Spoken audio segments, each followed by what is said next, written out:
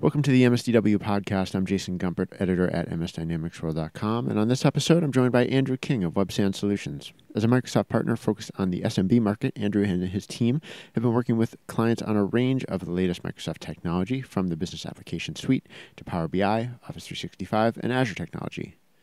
We cover a range of topics, including what types of solutions are resonating with new and existing clients, the technology his team is investing in learning about, and the types of conversations he's having with Dynamics, NAV, and GP customers these days. Hey, Andrew King, welcome back to the podcast. Thank you, Jason. Glad to be here. Yeah, always fun to catch up with you, and I know you've stayed really busy since we've last talked. A few things I wanted to maybe check in with you on and get your perspective on. I know that your firm has been busy with really all elements of Dynamics GP, NAV, Business Central, and really, from what you've told me, you're starting to see some interesting momentum with Business Central. I thought maybe we could just start by kind of getting your take on how companies are responding to the Business Central sort of value proposition or the product that they're seeing from you, and what your observations have been so far. Yeah, for sure. I mean, as you know, we lived through the business edition stuff of 2016, 2017, so it's actually a nice respite to have Business Central, which is essentially NAV on the cloud. NAV 2018, easily provisioned, easily deployed, not deployed or implemented, but easily set up for customers. And it's really resonating. I think, they've done a lot with the user interface. They're working on usability. Traditionally NAV was implemented as a bit of a highly customized beast, if you will, traditionally. And now I think partners even like us are looking more at either implementing industry solutions, or we're looking at sort of vanilla out of the box and then piling on IP, intellectual property, and apps on top of that to really bring home those industry solutions. In addition, as you and I have spoken about in the past, we sell pretty much everything Microsoft except finance and operations. So a lot of D365 sales and Office 365, and what we're finding is that Business Central, as its name implies, is sort of the central piece of the solution now of what we sell. So we're selling a full-blown integrated suite of products to customers, maybe not all implemented at the same time. Might take months or even years to get it all in, but at the end of the day, it's a vision of a fully integrated, fully seamlessly communicating group of systems that, quite frankly, are able to share information and reduce duplicate entry and things like that. And that seems to be really, really resonating quite well on the small to medium-sized business crowd that we target. So we're excited for sure. That is interesting. And in talking to you, I think, I'd have to say from my own perspective, you have one of the most clear sort of visions of that, I think, that's out there with a lot of partners in terms of that, like you said, the ability to bring in sort of all the Microsoft products that you can kind of put your hands on and use in these solutions. Have other partners, other sort of people in the channel that have they been noticing that? Have you been getting a lot of questions about sort of what it is that you're delivering to customers these days? Are other partners taking note, you think? I suspect yes. I think the interesting thing is that there's a lot of moving parts. Even when we ended up redoing our homepage and our website, it was around this central theme of all this stuff talking together, right? And even one of the Microsoft people I was demoing to a few weeks back said, that's a really complicated Visio diagram you have there. And I said, well, you guys built this. Like, well, why don't you tell me about some of the? Sorry, go ahead. I was going to say this is their vision, right? I don't think it's funny because the Microsoft people I talk to on occasion, they are not even aware of how all these things communicate, And when we demoed that sort of flow of D365 sales at the epicenter from a sales process, the lead, the opportunity, the customer, all that information flowing into Business Central seamlessly, the Office suite tying into, Errol Shanefish does the demo of, I'm logged into my email and it opens my account in Business Central, and that's one piece of it. But, when you tie in OneNote and Flow and Teams and all these things talking, quite frankly, it takes a lot of work to demo that effectively to people because it's a lot of stuff. But it takes even more capability from an implementation partner perspective to be able to sell the licensing, communicate about the licensing, implement it all seamlessly so it talks, staff up so that your staff can talk about both systems. It's quite a bit of work for sure. Are there elements of that story that you've been demoing or deploying in production scenarios that you think are the coolest? Maybe a couple that one or two that you could highlight here. Oh yeah, for sure. Some of the coolest stuff we've recently done is actually artificial intelligence chatbots that talk to this whole thing. We actually have one live on our website now that answers questions about Business Central and D365 sales and pricing and how things communicate with Office. And then at the end of that process, you can tell it that, okay, I want to talk to somebody, and it will actually automatically create a lead for us inside our own Dynamics 365 sales environment. So that's been some cool stuff we've done with the Azure Q&A bots and Azure Lewis and other things. We've done some really cool PowerApps stuff. One of the applications we did for a distributor of drywall here in Ontario is their sales folks will go to a store, like they sell it through Rona, Home Depot, and things like that. And they'll go to a store and they'll meet with a store manager, they'll meet with department manager, they'll take notes. They're able to, on their mobile phone, pull up sales history from that store, all coming from D365.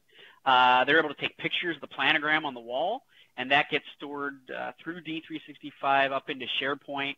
And so what used to happen is you used to run around with these paper sheets, fill it all in, take pictures, go back to the office, download it all, and a week or two later the head office would be able to see everything. Well, now it's all instantaneous. So really between PowerApps and some artificial intelligence on chatbots, I think we found some really neat solutions that have resonated with people. Yeah, the bot services, and is that based on like the Azure bot service offering? Exactly. Yeah, I did notice I was at Summit and seeing what some of the CRM team stuff, maybe along the same lines of what you're planning, perhaps built out for sort of broader usage. But the idea of rapidly deploying bots was a really interesting one that I saw, where if you see that certain bottlenecks in your customer service flow or your inbound, visitor flow can be diverted to bots, you deploy it and you take one segment of your incoming, off the table for your human agents, your real people that are talking, so they're not answering the same question over and over. Well, that's it. That's where I think the bot can resonate, is when you get these sort of mundane, repeatable questions all the time. And we, as you know, our marketing strategy is all about trying to push people to self-serve on videos and our website and things like that. So the bot kind of added yet another dimension to that, where we sat around a table and took all of our sales questions that we've pretty much ever gotten in the history of time and threw them into the Q&A spreadsheet and loaded them up into the bot and added some C# programming and some logic to it. And it can pretty much answer any question at varying levels of complexity. So, whether humans will actually use it or not is yet to be seen. It's only been out there about a month or so. But it's another place we can point people to answer questions. And, we'll see how that resonates. I think it definitely has a home in customer service and, for call centers and things like that. And we have some clients definitely interested in that technology down the road. So some really neat stuff. One of the interesting things about bots and maybe the contrast from what I had seen versus what you've been exploring is, when I saw a Microsoft presentation of it, my immediate thought was, this is for Delta Airlines. This is for some massive and this is for Fortune 500 companies that have huge huge call volumes coming in, where they're trying to take optimize 500 agents or something. But you're showing this to companies that, if they were going to use it, I mean, your clients are small and mid-sized companies. So I guess you believe that there is a role for this tech in those kinds of firms. Yeah, I definitely believe there's a role. One, because I think in certain circumstances it logically makes sense, but obviously on the other hand, I've had clients ask for it too. So we've done a couple little YouTube videos on some sample bots. I've got a really neat one that I just sent off to a client in New York that is tied to PSA in Dynamics 365. and the bot will actually add tasks to a project. It will schedule resources. It will reschedule a project. It will tell you who's available. It is really, really cool. Mm-hmm. Now, why somebody won't just log into a project and look at it, I mean, that's another question, but it is a very quick way for someone who might be on the road and just seeing if someone's available next week to work on something, they can literally just log in and ask the bot. Yeah. So that's a really neat application. And again, we target small to medium-sized companies, so these things have to be affordable and reasonable and serve usually a very distinct purpose. Right? It can't be a very broad-based application. So you're right. I mean, I think in Canada here, WestJet, Air Canada launched one.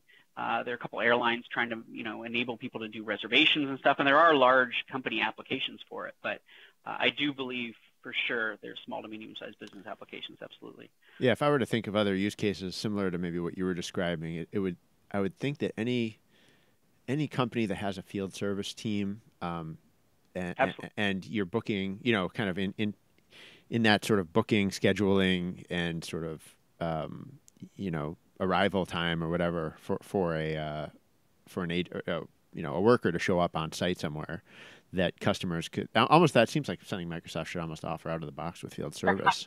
we field service agent, right? Yeah, exactly. We did one for a field service client that has security guards that patrol homes at night, and we built a demo. They're actually launching it next year, but this was tied into Dynamics, and it would look up when the guard visited a certain individual's house. So, because they get tons of questions from customers all day long, did you stop by last night? And you can send the customer an email or a text or things like that. But when we piloted the bot with a couple of their customers, they loved it because they could just go in, put their credentials, and actually there's a secret word, and then it would tell them when the guards came by that night or whatever they want to find out. So, it was really, really neat. Yeah, I mean, that is neat. And I mean, this field, just to go off on a bit of a tangent here, field service and resource scheduling, I keep seeing those, especially either integrating them with ERP or just building up those capabilities into something more robust or sort of broader reaching across Dynamics 365 just seems like something that is maybe happening or is bound to happen in a more profound way. I think especially with the resource, what is it, the sort of the resource allocation capabilities from field service and project service.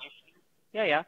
Well, what we ended up doing is, PSA and field service both have their invoicing engines and these nice interfaces and all that stuff. But at the end of the day, the native integration to Business Central, ironically, didn't have invoices coming down from the CRM side of things down into Business Central. And so the whole thing fell apart because you'd have to figure out a way to get the invoice to the customer and then get the receivables into your accounting system. So we actually ended up publishing an app on AppSource. It's up there today that simply takes the invoice out of D365 Sales, Field Service, Project Service and brings it down into Business Central. And instantly solve the problem. That's not part of the, maybe that may or may not be part of their current, I guess it wouldn't be part of their current integration because it doesn't touch field service. Exactly. So yeah, that integration, ironically, it doesn't bring the invoice down. The account synchronizes, things like that, but it doesn't bring the invoice down into Business Central. So you can do all your great invoicing and processing up in D365, but then the invoice has no home. So we did. A few months back, we published an app up on AppSource. We sell it for $9.99 a month, $9.99 a month, that is. And simply gets added into Business Central to pull invoices down that are submitted up in D365. And from what you've told me, it sounds like you've been using Flow just as an all-around tool to make a lot of these stories work. A lot of the scenarios, I guess I should say, work. Yeah, we started off using Flow to actually add channels in Teams with respect to projects in PSA, and that's part of what we do even in-house today. Is when we win an opportunity, it creates a channel for us. And then we're able to take all the SharePoint documents that were captured during the sales process from DocuSign, et cetera, and those all get via an automated workflow put into appropriate folders in a folder structure up in SharePoint that the project team can then see and manage in Teams. So we heavily leverage Teams. Our own professional services implementation. Okay. And quite frankly, that's how we sell it to other professional services organizations, software companies, consulting. the user experience kind of centers around Teams, even opening Dynamics 365 sales screens in Teams, things like that. So Teams has been another really amazing tool that we've leveraged sort of as part of that whole sales process when selling Business Central or D365 sales. So the team associates a SharePoint site that has that accounts related documentation in it. Yeah, technically what happens is in the very beginning of the process when the prospect, the customer prospect is a lead in Dynamics 365 sales, you're storing OneNote notes from meetings and things like that. And then when they get qualified to an opportunity, all that stuff follows along. And then we will send out a proposal or a quote via DocuSign. Gets executed by the customer. It's automatically dropped into SharePoint. At that point, a flow executes and a workflow executes in Dynamics that actually initiates the project in Dynamics. It generates a whole folder structure up in SharePoint, and then moves all the contracts into the appropriate folders. So then the project team has visibility to that. At the same time, that team site is created and those SharePoint sites are linked to it. So instantly, the project team has visibility to everything that took place from the very first meeting we had with a prospect all the way through to close it. Yeah, that's great. I am also particularly, I think one of the demos that I've seen in the last few months that had the most impact on me was the plans for Teams and its integration to, it's like the sort of standard integration they seem to have planned with sales.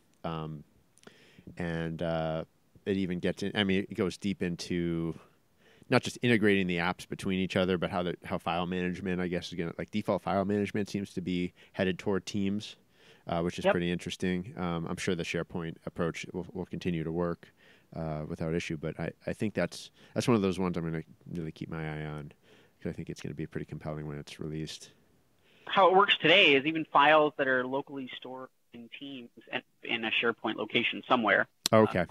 Point. So, that'll. I think SharePoint. Yeah, maybe they're sort of obscuring that from the user interface or something when they. So, exactly, they're hiding it all. So it's very interesting, and then Power BI plays into that too. We've done a lot of Power BI work with all this stuff and integrated dashboards. Some coming from sales, coming from Business Central. Mm-hmm. So Power BI. Quite frankly, even when I demo all this stuff, the audience can kind of get lost as to what the heck's going on. So we even use Power BI kind of to bring it all together. So it's a very powerful tool to really demonstrate access to information and business intelligence for sure. So like the dashboard capabilities of Power BI? Exactly. Yeah, and mobile and things like that. But it takes a bit of education. You have to understand the data schema of where you're pulling the information for sure. The out of the box, the content packs that we're getting kind of out of the box are nice, but you really want to get down into the details. Take a professional services organization. They want to look at employee utilization. They want to look at work in process, deferred revenue, things like that. I mean, Power BI is a fantastic place to show that. And Microsoft, you can tell in Business Central now, various content packs and different data views are being released from the jobs module and things like that. So, you can definitely see and read between the tea leaves where Microsoft is headed with all this stuff. Yeah, one of the things that's perspective, being able to see all this stuff in one place, it's really great. Yeah, you think between it's almost like sometimes with demos you can get a little confused about where you are and what's being pulled in. So maybe it even doesn't matter to an extent, but like the idea with what was it with Teams, you can look at an account well, this is like the future, I think. I don't think it's production yet, but like the idea that you can view an account inside of Teams, and then inside that account you can launch the team again to like chat on that account in Teams from Teams, like and maybe with when you get into Power BI dashboards, right? You can surface PowerApps within a Power BI dashboard. You can bring Power BI back into Business Central and view it from there. And you can also, I don't know about right now, but you can launch flows from within Business Central. I don't know if you can launch and run PowerApps within it yet. I think you can do that with finance and operations at this point.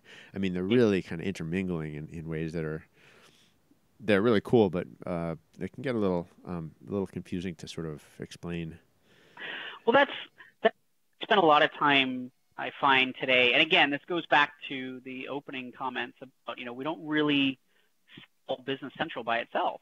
I think where it's a big difference from our old, although still thriving GP practice, even Navision, we don't really today sell ERP by itself. It's a whole suite of products. And when we compete against NetSuite or we compete against Salesforce and Financialforce and all that, those systems are heavily integrated. And now we've got something that, okay, it's not as heavily integrated, but I can sure as heck demonstrate like it is and then implement it like it is.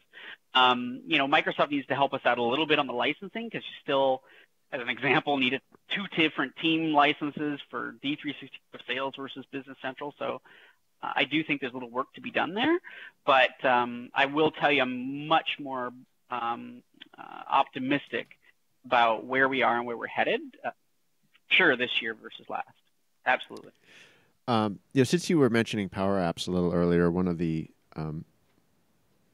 things that has definitely come up on that is the idea of kind of making PowerApps development into its own kind of practice. If you're as a Microsoft partner, is that something that that you see as an opportunity? Just being a PowerApps development house.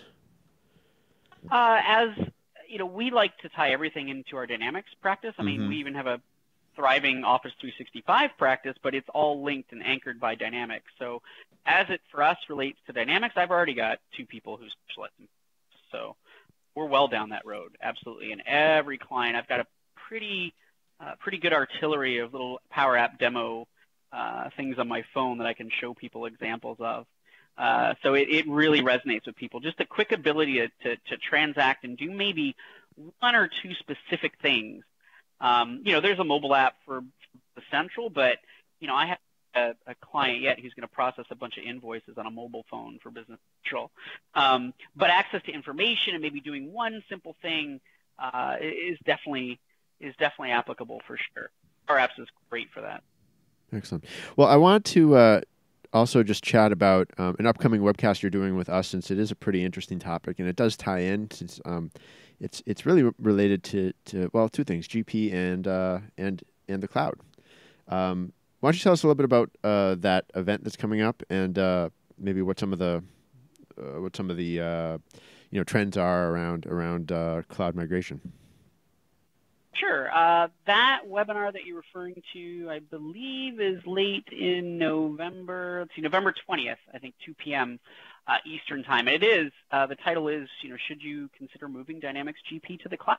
And where this is coming from is, Microsoft obviously is trying and has a big push to sell Business Central. A lot of these on-prem customers, both in NAV and GP and SL, over Business Central. I think there's, the Intelligent Edge that they've launched, which ties in some information from these on-prem environments up into Business Central for viewing.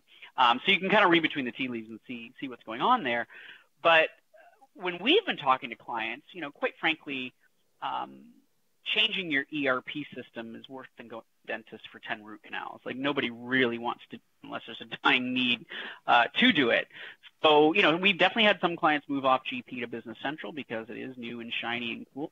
Others are, quite frankly, looking at hardware investments and like GP, are very happy with it. Maybe they've done a bunch of integrations, so the cost to move off of it would be somewhat prohibitive.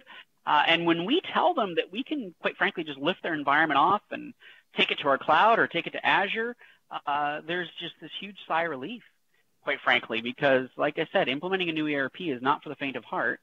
And when you can take what you've got, but remove that worry about backups and accessibility and people hacking into your system, et cetera, and get that off your little server sitting on your desk or wherever the heck it was, either put it on our cloud, which we have 2 data centers here in Canada, or we also leverage Azure as well, both in US and Canada, so we can launch GP on Azure. But that's been a huge sigh of relief. So we figured, let's do a webinar and kind of use, quite frankly, MS Dynamics World to try to get a bit of a bigger audience.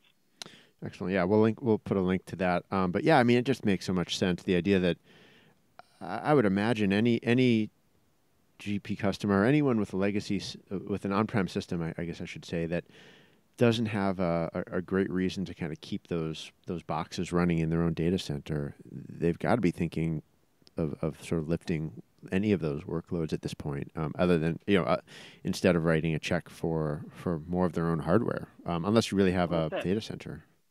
Yeah, no, that's exactly it. So, and we've had it happen literally twice this month already, where I've been talking to on-prem GP customers, and they're interested in looking at Business Central, ironically, or they're talking about NetSuite and things like that. And they're on our website and they figure it out, or in conversation, I mentioned that we're a GP hosting partner, and you literally hear this sigh of relief on the phone, and they're like, "Can we just do that, please?"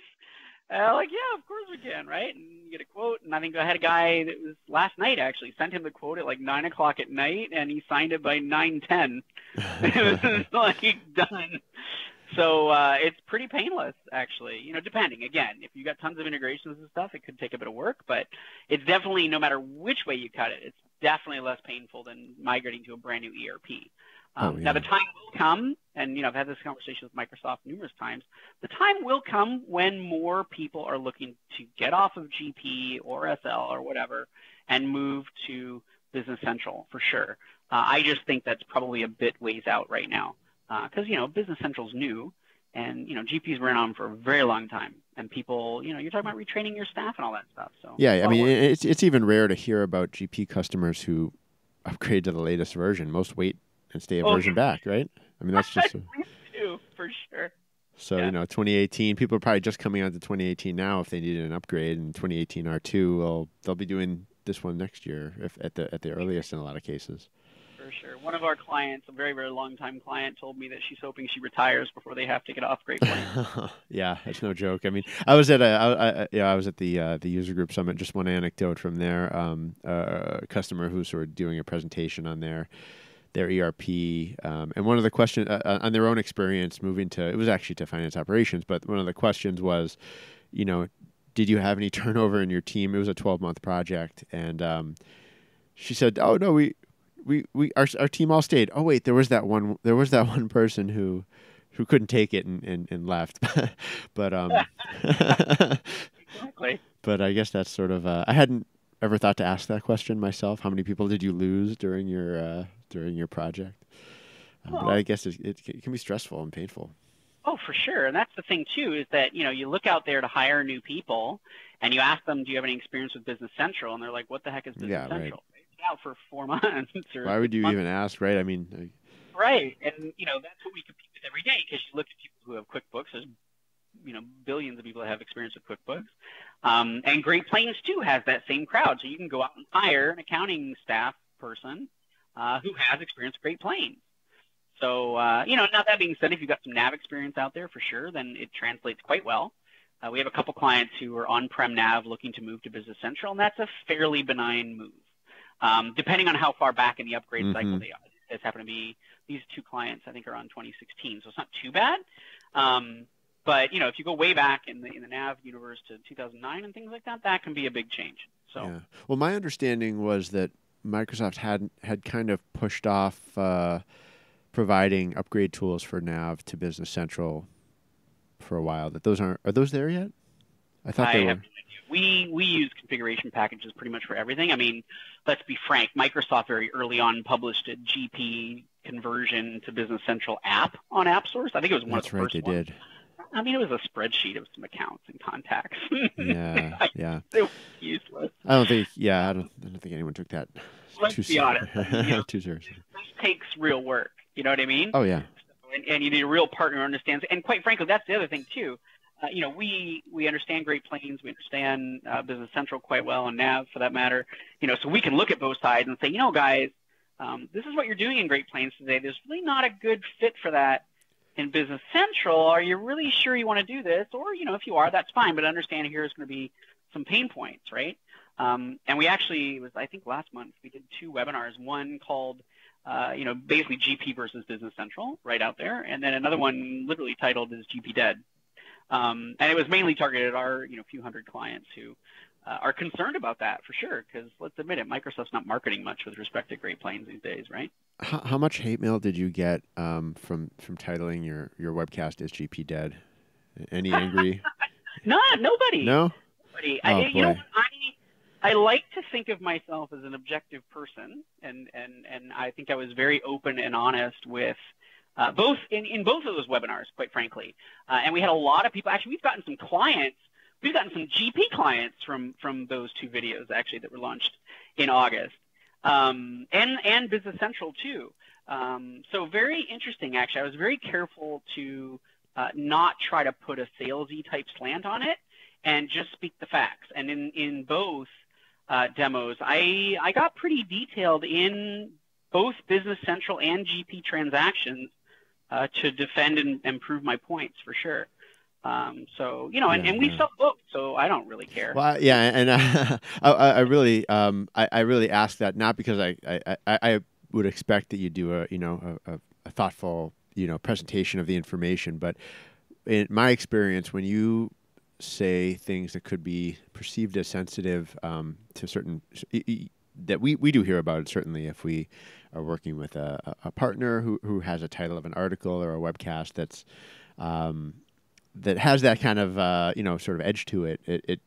Anyway, we always hear from one or two people, but not that it stops. It should stop you or me or anyone from coming up with new ways to communicate those types of topics. But just curious. Well, it's interesting because to put it in perspective, the GP versus Business Central video has 6,000 views, and the Is GP Dead one only has a couple hundred. So, not sure if that's indicative of anything, but I know we've used that video quite a few times with both existing customers and even ones, because we'll get about one GP change of partner a month that comes to us through some channel, and they've a lot. I think we've had two the previous couple months that have come to us because of that video, and they just couldn't kind of figure out what the future of Great Plains is, right? Because like I said, Microsoft isn't marketing it at all, really at all, to be honest. Yeah. So, but there is still a very, very strong GP community out there. It's still a great product. It's solid. You want it on the cloud, you want it local, you want it with fries, not a problem. And I've obviously got a few hundred customers on it, so I have a vested interest in its longevity. So. Yeah, absolutely. I think the biggest risk is, Microsoft misunderstanding sort of their administrative duty to sort of keep it, at a certain level of health. I think they're capable of paying so little attention to a product, and I don't think it's personal against GP. I think they're just capable of it sort of administratively letting something just wither without them even realizing they've done it, by shifting incentives too quickly, by sort of taking, by taking every too many staff attention away from a product. I mean, they can risk killing a product that way, unintentionally. Sure. No, and I joke with clients today, there's like one person left in Fargo fixing bugs, right? Yeah. Versus the 700 over in Copenhagen working on Business Central. But, at the end of the day, like I mentioned earlier, you're talking about a system where you're going to find that most people that like it and use it are fairly seasoned accounting staff. It was built that way. It still resonates that way. It's got a ton of ISV solutions which enhance the product. It's a known entity. It talks to, version 2018 talks to Power BI now. I mean, I did a Power BI webinar last month tied to nothing but Great Plains, and showed just a variety of sample Power BI dashboards that our clients have paid us to build for them. And it's beautiful stuff. Cool. And I can get the same thing out of Business Central, and I get the same thing out of Great Plains. So if you're looking for reporting, and quite frankly, we all know and love Great Plains. Everybody complains about the reporting. But you could take all that information that's already in your own database and make it gorgeous, quite frankly, in Power BI. So, and there's some really cool work being done in Flow. I was looking at I think it was Steve Endo, who he was developing sort of new RESTful front end APIs for GP to interact with, and doing it in Flow without even writing any code. So cool. People are able to pick the stuff, the new stuff up and blend it really nicely. I mean, and I don't know. Anyway, I think it's I know what I was going to say.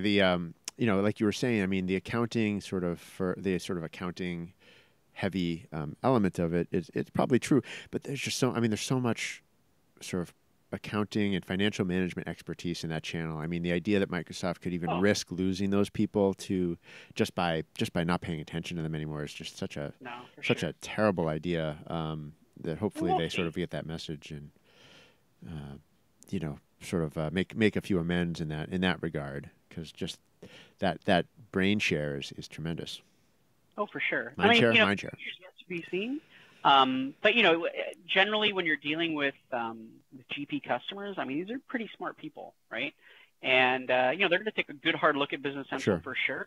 And just as they would NetSuite or other solutions. But our real main task, the reason we kind of made the decision to use a bit of an edgy title in that one webinar, but B, launch them in the first place, was really to get in front of these questions that quite frankly our customers and other GP customers are asking, right? Yeah. I wanted to shift gears a bit. I know you mentioned some activity in the Canadian Microsoft subsidiary or world. You've got some events coming up. Yeah. I'm actually doing a Business Central demo at Tech Summit in Halifax, November 1st. So that's a Microsoft hosted event. Microsoft event. Yep. So they've asked me to go and demo Business Central. It's all the same stuff we've kind of talked about, where you're tying in D365 sales to Business Central and Flow and Teams and OneNote and all that stuff. So it's that whole one Microsoft story, if you will, of all these things and how they talk. So I'm excited. It'll be fun. Yeah. And what kind of audience is at that event, do you expect? I think it's more it's a technical summit, right? So I think it's more of a technical type audience, but it's more IT directors, things like that. So they're kind of looking for, we'll call it like a level 200 type demo versus just a fluffy little demo that way. So right. I think it'll be, it'll be good.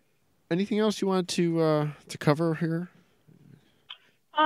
No, I mean, the only other thing, a couple little shameless plugs. I mean, we're doing a Power BI series with Business Central now. We started last month, and this month it's next week. So we're definitely getting heavy into Power BI for sure, and trying to kind of show what the realm of the possible is in a meaningful way. But we're excited. I mean, we're still, we're doing a lot of sales of Business Central and D365 sales, and we're getting into Microsoft 365 and other things. So it's exciting times for sure. And I have to say, and I've said this to the team over in Copenhagen too, I mean, they're starting to fire on all cylinders.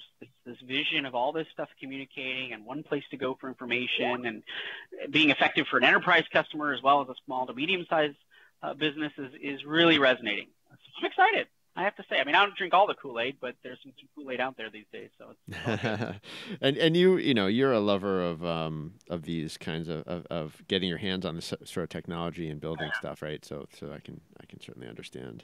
We're having fun with that for sure. Yeah. Well, this has been fun, Andrew. Thank you so much for taking the time. We'll be seeing you in November online again. Yeah. Thank you, Jason. Appreciate it. This has been another episode of the MSDW Podcast. My thanks to Andrew King of WebSan for taking the time to speak with me. If you have any comments, please do be in touch. My email is jgumpert@msdynamicsworld.com. Until next time, this is MS Dynamics World signing off.